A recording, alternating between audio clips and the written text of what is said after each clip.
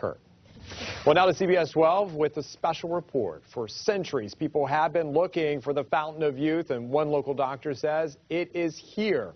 Well, you won't live forever. Some certain medications are keeping people healthier longer and could be the answer for the rising cost of health care. But other doctors are saying not so fast. CBS 12's Gary Whittam takes a look into age management. Performance-enhancing drugs, they're banned in sports. In the streets, it's known as bole or bole. It was his understanding it would give me a dramatic energy boost and otherwise harmless. Its use has disgraced former athletes. I have let my country down, and I have let myself down. I apologize to everybody in Major League Baseball. But there's a local doctor that says steroids and hormones combined with exercise and over-the-counter vitamins could be the answer to rising health care costs. This being proactive and preventative is a much better way to cut down on costs. This is Dr. Paul Thompson. He ran a successful urology practice, but about 6 years ago, he was at risk of getting heart disease and diabetes.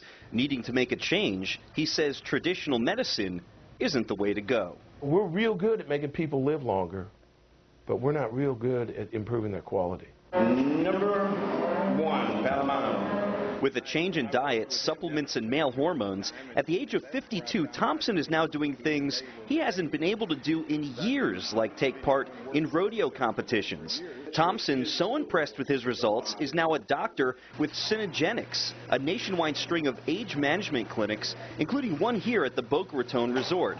And when it comes to taking hormones to slow the aging process, Dr. Thompson says he's not trying to cheat death and tells us the regimen he uses is better than what traditional medicine is doing right now.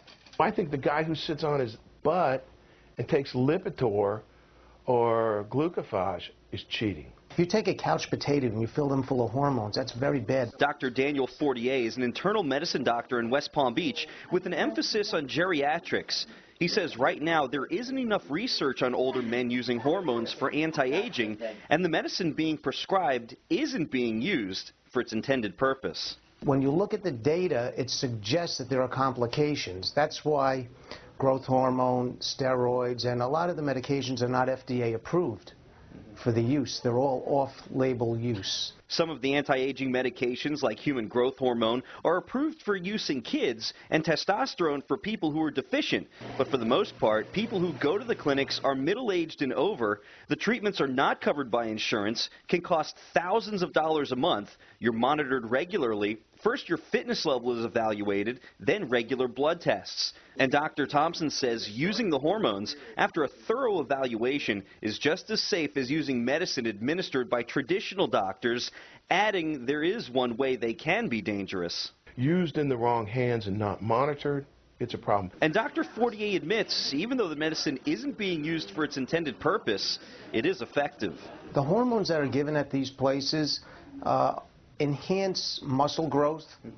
They can enhance your sense of well-being also. People do feel better. But without more studies and research to prove this is a good alternative to normal aging, don't expect insurance companies to cover this type of therapy anytime soon.